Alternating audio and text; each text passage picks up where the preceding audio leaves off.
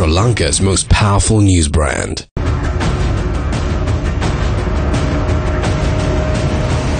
Newsfirst Newsline with Faraz Shaukatali. And a wonderful morning to you. This is Newsline, live as always from the Newsfirst studios in Dawson Street in Colombo and broadcasting on TV1, which of course is a proud member of the Capital Maharaja Group. Now then, the landscape is all political, isn't it, at the moment? But there has been great anticipation by the people of our country, and a couple of days ago, finally the people were somewhat happy, and they were happy because President Sirisena had finally released the contents of that much and long-awaited Commission of Inquiry report. And the President read from that report, and there was, I would say, there was great joy, and the report gave no end of encouragement to good governance. And finally, we could actually literally see good governance in action. To discuss this and more, and from a legal perspective, we've got the very inimitable, the one and only, Gomin Dayasri. Very good morning to you, Mr. Gomin. Thank you. I'm overdressed for a particular reason. That is, I get up and congratulate you. Say, do sit down. No, please. It's an honor to me to shake your hand, because you have today been the sole ownership of this. Do sit down. Thank you very much. Can I extend the hand a little further to your boss, Mr. Raja Mahendran, and that wonderful Sashi. I mean, these are people who have been behind the scene, and like Ranjit Wijewardene and the Financial Times, they've done a magnificent job, and I salute such people and you. Now, don't get inflated too much. You might get deflated soon. The deflationary process has already started. You are most kind, and on behalf of all these people you just mentioned, thank you. But we want to tell you this, that this is second nature. Upholding media freedom, the freedom of speech, and upholding the very real need to hold those in high office accountable and to scrutinize their actions. Because after all, Mr. Gomin Dayasri, I wonder if you will agree with me, the role of the media is not merely to report the news, it is to explain the news and to hold all items to be under scrutiny. Beautiful words for us, and I must further say that Raja and Sashi, I think your Sirasa is in safe hands for many generations if Sashi is going to take over someday, because they are great men like Ranjit Wijewardene and Financial Times that first exposed this story along with you.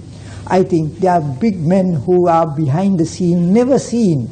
That is why I want to surface them and give them the credit for having brought a Prime Minister down tottering. Actually, you know, we didn't do that. You didn't? No, it is the Prime Minister who did it himself. He did it himself because and I want to tell you this, Mr. Gomin. You know, as much as we are thankful to you for your very, very kind words, Team Newsfirst is beyond a few people. Team Newsfirst composes of a whole plethora of people, all committed to the same thing, which is to uphold good governance and democracy. Yes, I quite agree with you. Everybody. Quite. And there are three people I'd like to mention. The Dawson Street man, if you are the Dawson Street man, the Dawson Street gang, that is Gayan, Suranga, and Roshan. I mean, all of them behind the scenes assisted in this great venture, not to bring the Prime Minister. Prime Minister, I say, what has happened to him is he joined bad company. In Buddhism, you say, Asa Iswanacha Balanang. That's what happened. Is that the bit where you choose the best from each person, from anyone? You know, what it means is you must, to get the best out of people or to be on top, you have to be in good company.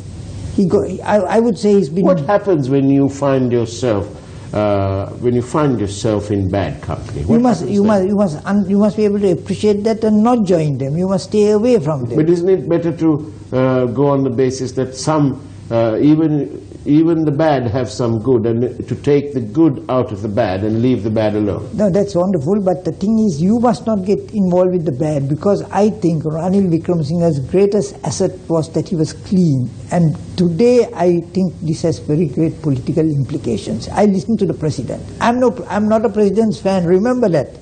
But I credit him. His performance was brilliant. But he picked up so he did not spotlight anybody or highlight any event. He narrated it very dispassionately, majestically. I would say something more than presidential. It was majestic delivery, and he hit the right point. I mean, I think it is the media that made him go against the bond issue rather than against the many issues that were leveled against the opposition. He picked it up because the focal point in this whole exercise has been more the government, the bond, which is the most staggering scam of all times. I mean, we had scams of different levels, but this was the biggest, greatest bank robbery in history. And it was somebody tried to bring Royal College, I'll say that it was a right royal mess. The royalists took over situations, the bad guys, and they made a good guy bad. Well, actually, in all this, it highlights, in my view, it highlights that it is within the context of the ambience that is prevalent in this country right now. Within that context, it is very essential, in my view, to maintain and encourage the office of the presidency. I think you're spot on, because the president is totally divorced from the parliament, totally divorced from the prime minister, and he was able to emerge. Now remember, I told you just 2 days ago, 48 hours in this program, that he was in doldrums. Today he is in the height of power. I think he's surpassed Ranil Wickremesinghe. I think UNP will have to beg him to take the presidential title and lead the UNP back into the system. It has brought down Mahinda Rajapaksa, because Mahinda Rajapaksa's survival depends on Ranil. Because obviously, when you look at Mahinda Rajapaksa, he is a hero of a period during the war. He has completely eliminated terrorism. He has made this a very safe country. But thereupon, it's the people who have to blame. People made him feel that he's a king, and to that, he thought king can do no wrong. And but to be fair, I'm not taking anything away from the victory over terror. But I believe that overall, the people of this country, our people, are peace-loving, liberal-minded, and want to get on with the next man. They have no hankering for killing one another. And that mantra outlived its usefulness. That mantra was, we won the war. And what was not said was, because we won the war, we could do jolly well what we wanted. No. And the people of this country were not letting that happen. Certainly. But people of this country wanted terrorism eliminated. Don't think terrorism is Tamil nationalism. That is the mistake we make. I think we have to give the Tamil people their rightful place. But terrorism, I think Mahinda Rajapaksa did a wonderful job that no other could do. And that is why if he's contesting Ranil Wickremesinghe, the question of corruption would have been the issue that Ranil would have scored. But today, after this report, he's in a bad way. He's in a worse way than ever. So that if Ranil goes, Mahinda will have to answer the charges of corruption. So he will fade off. I think we are in a very fortunate position in 2018. I think new people can emerge now. We can get rid of two leaders with one stone, and that stone you are responsible for directing it the proper way. I told you once upon a time, don't go too hard at this. This is getting into public boredom. What is this? You mean the bond? Bond issue. And I told you it can go into public boredom, but I think you pressed on. If you didn't press on, it would have been a forgotten issue. It would have been swept under the carpet. You and Maharaja Group and the gang at Dawson Street deserves all the credit. I'm so glad that you're clearly fans of ours. But you are not mine. I can well remember when the last presidential commission came, when I was defending the forces. I don't think Sirasa was with me. But remember, even at that time, I tell you one little incident. When Sirasa got into difficulties, they came to me as counsel, and I remember Raja, we had differences, but differences don't merge when it comes to problems. We are what we are. You are. And be that. we will always be so. And don't ever we have got the courage to be different, and we are always having the courage to be different. We are always different. And just on a final note, you look permanently inflated, but my dear friend, don't allow that to grow. Not at all. Deflate yourself a little. Not at all. We are not. But today, the Daily Mirror, that wonderful paper, is its front page has got several stories that we can that can drive this thing. And you know, here we go. Look, let me show this paper here. That's the Daily Mirror today, and it's got my scribbles on there, my squiggles, right? Now then, this paper, look, and it's got stuff over there as well, right? That's the front page, and the bottom half of the front page. Now then, we've thrown aside considerations of a commercial nature for that few seconds, but let's look at these stories. One, Professor G.L. Pires says that the president must also be held responsible. Practically difficult to recover the money and prosecute Mr. Mahendran since he's Singaporean. Look, Professor G.L. Pires, stop politicizing these problems, right? There is absolutely, what is he trying to say? Just because that the president was the appointing authority, let us bear in mind that President Sirisena and Prime Minister Ranil Wickremesinghe are in a coalition. And President Sirisena objected, along with Patali Champika Ranawaka and Dr. Rajita Senaratne, at the appointment of Arjuna Mahendran, who had, shall we say, some history. And they were assured, they, including President Sirisena, freshly elected by the people of this country with a mandate, all of his own, President Sirisena relied on the assurances given by Prime Minister Wickremesinghe that he will ensure that no such thing will happen, that everything will go according to plan. And that plan was not to rob or scandalize the central bank. So, Professor G.L. Pires, you know, sometimes get real. Now then, the other story in this thing here. Even at this late stage, why, Mr. Gomin, can't Mr. Karunanayake, you know, he says here, he's quoted as saying that I am at a loss to understand how I became a suspect. Come on, Ravi, please. Do you know, the Commission report refers to the former Finance Minister as being the beneficiary of rent payments by the Luscious family for the penthouse apartment which he occupied, and also giving false testimony. Please, it is clear, don't try to belittle these people, the Commission. They're composed, 2 of the 3 are serving Supreme Court judges, for heaven's sake. Verifies for us. I think it's very important to remember that Ravi Karunanayake is not taken seriously by the people of this country. I mean, after all that evidence he has emerged and he says this kind of thing, I think President Maithripala Sirisena put him in the right track. He said clearly that where wrong has been committed, he read that portion from the report. And this is a report of 2 eminent Supreme Court judges whom I backed, and I'm very proud of them right now because they have lived up to their reputation. No, there's something else. No, let me say one thing more. I think G.L. Pires, again, is a literate idiot. That's my description of him, because he's a literate idiot. Right. Because he is trying to build up Rajapaksa from nothing. Rajapaksa has fallen badly on the question of corruption. And the second report, which Mahintrapala did not read out in extensively, I think there's very good reason. There's political implications in this whole situation. The man who was number 3 down behind Rajapaksa and Wickremesinghe has now emerged on top. So Rajapaksa will try to hit Sirisena. Now Sirisena has brought presidency to a great height.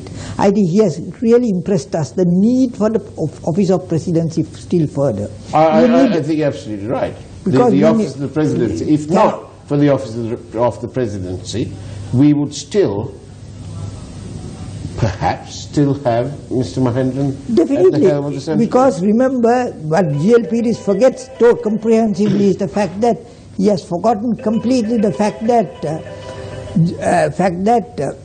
I'm sorry, my telephone is working. I'll switch it off. Give me a moment. I've bought a new extend. I don't know how it works. Just 1 minute, please. I'll switch it off. I'll kill it. Right. Shall we help you? Thank you. Just keep it yourself. Now, what has happened is, it was the president who appointed Mr. Kumarasamy. If Ranil Wickremesinghe had his space, Mr. Mahendran would have been in office, and the central bank would have gone on and on. Now, I have one other consideration. I want to bring this thing to you.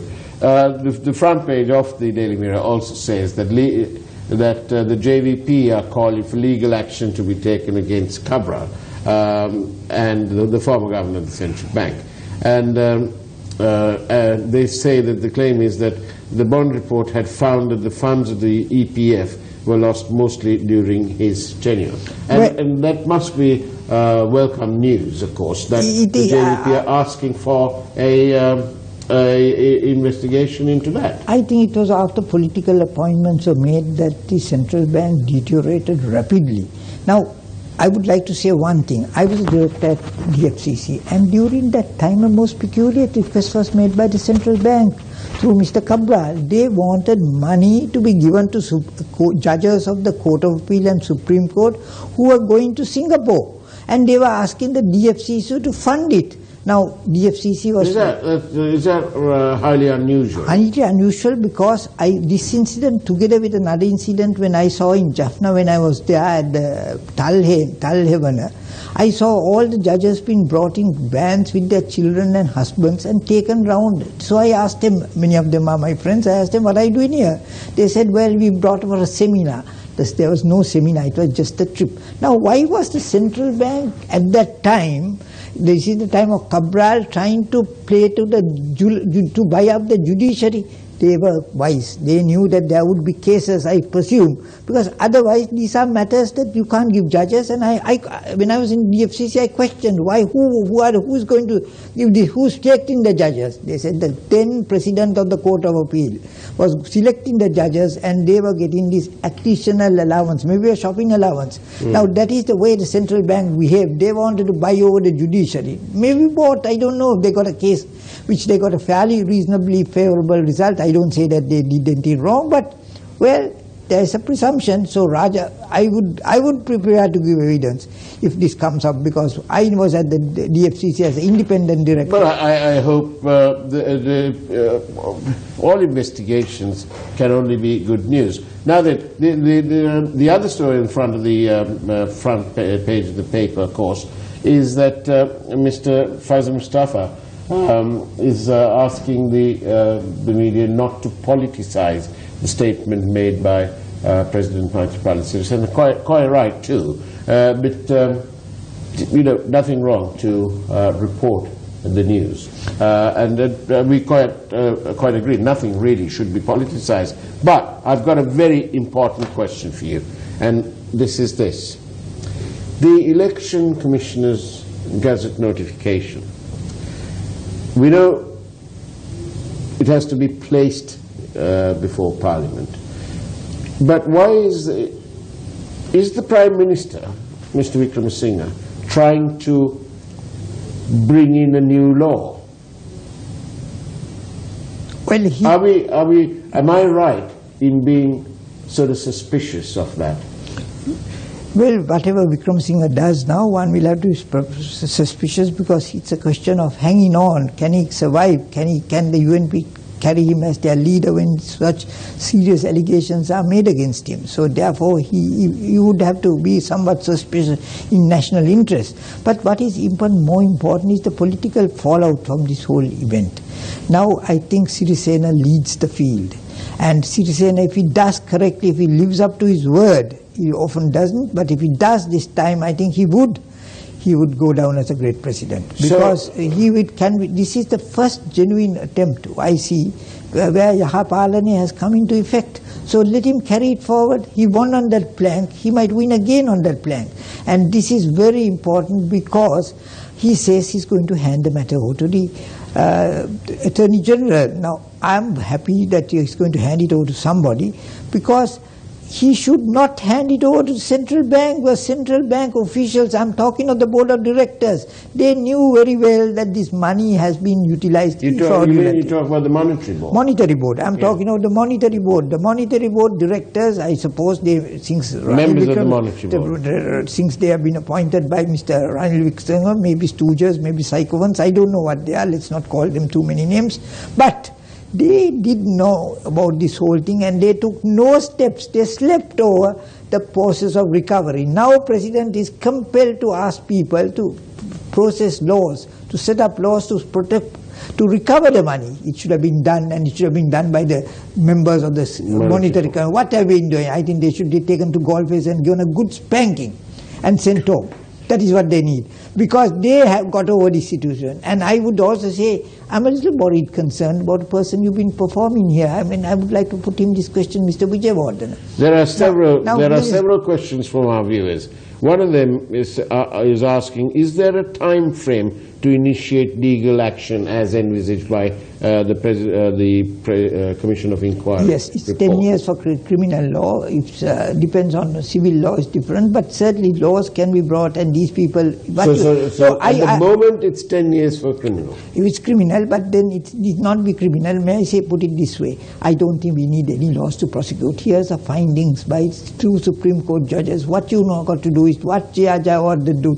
And President has pointed the finger. He has left the Parliament the function of legislating. Now Parliament should only legislate this act, put it into operation like Jayajawardena did with the... Gomin, as it was pointed out yesterday on Pathika last morning, do we seriously, can the public seriously expect the members of Parliament to raise their hand in favor of new legislation when that new legislation is going to affect quite a number of these people in Parliament? No, I would say they would certainly raise both hands if it concerns the Bond Commission report, which is a report not by two Supreme Court judges. They can't do it for the other one because they were no judges, they were not experts in the legal field.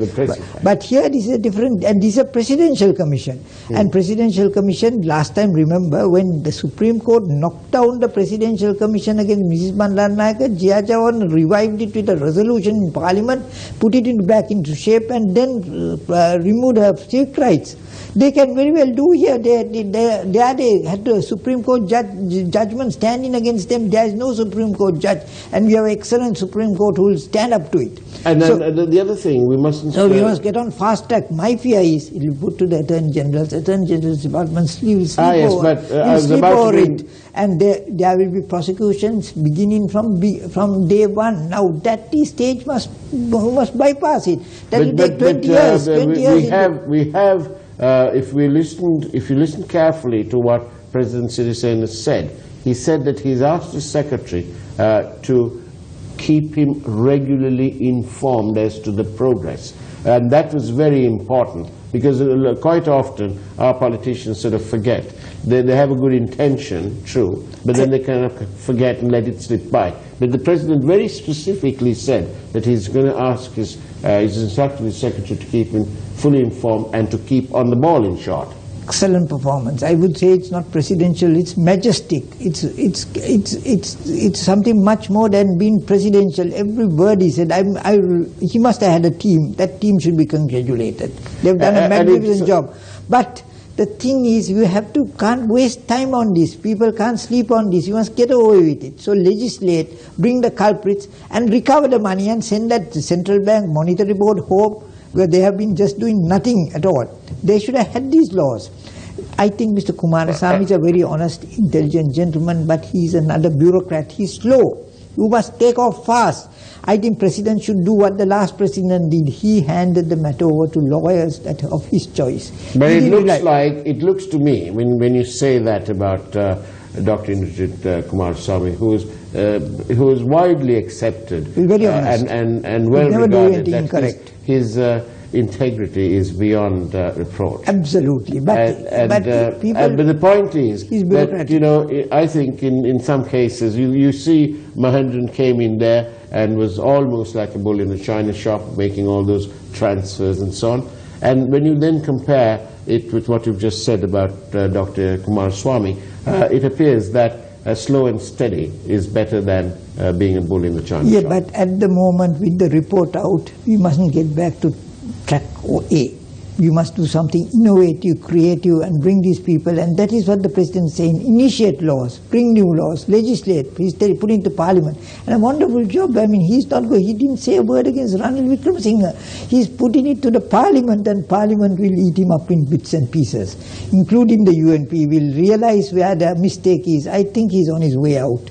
Sadly, because he was a very clean man. As I say, he joined bad company. That's what went wrong. Can we just take a slightly wider angle?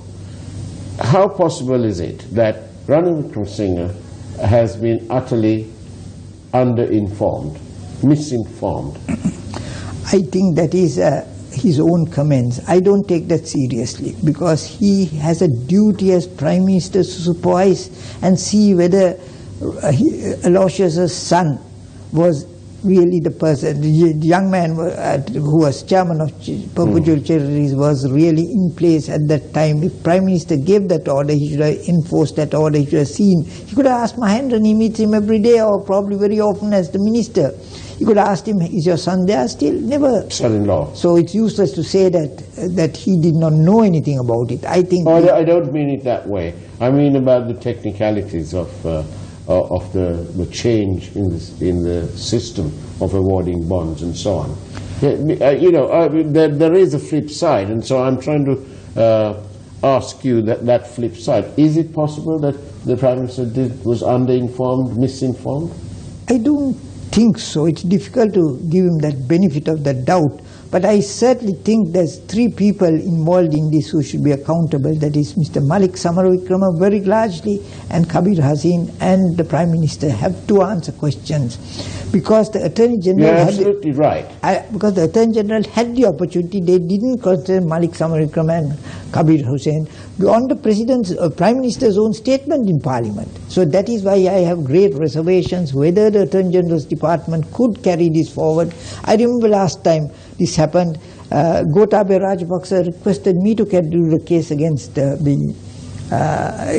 which was against the soldiers, and I did it because he felt that the Attorney General's Department could not handle it. So once again, I think the President can have, he has loyal lawyers, he could turn to them and get their benefit and get this thing on a fast track. All he needs is some good, clear thinking minds with innovative and creative ability. When you examine this whole thing, and bearing in mind, of course, that you haven't read the report yet because it's not out in the open, is it? By the way, will it be, in the fullness of time, will it be released? It has to be, because he has sent it to Parliament, so each parliamentarian will have it. You say he has to. Is he legally obliged to do that? He said so. He said he's going to refer it to Parliament, so that he has to he has to send the report, then it goes to the people's representatives. Some representatives can give it to the people. But any prosecutions or investigations can be carried out simultaneously. Of course, simultaneously where it is possible, but where new laws, now this is where they have been very lackadaisical, the monetary board. They should have been on the ball and got these things in place by now. They should have had, the main thing here is the recovery of the money. This is public funds. If you recover it, it automatically means that the people like perpetuaries will have to find the money and pay it. You have to recover the money. That is the process that has been totally left unattended by the monetary board. That should have been in place. Knowing what was happening, they should have been aware of it. Instead, they were playing ball with the government. Playing pandu with the people's money. That is what is recovered. First, you should recover that, because that is sufficient punishment for all. Gomin Dayasri, it's been a wonderful experience having you here again this morning. We never cease to be amazed. I'm afraid I've got no more time to read out the several messages that have been sent in by our viewers. Thank you very much for every one of them, and do keep sending them in. And that's about it, and that's the way it was on Newsline on the Friday, the 5th of January 2018. Take care and God bless.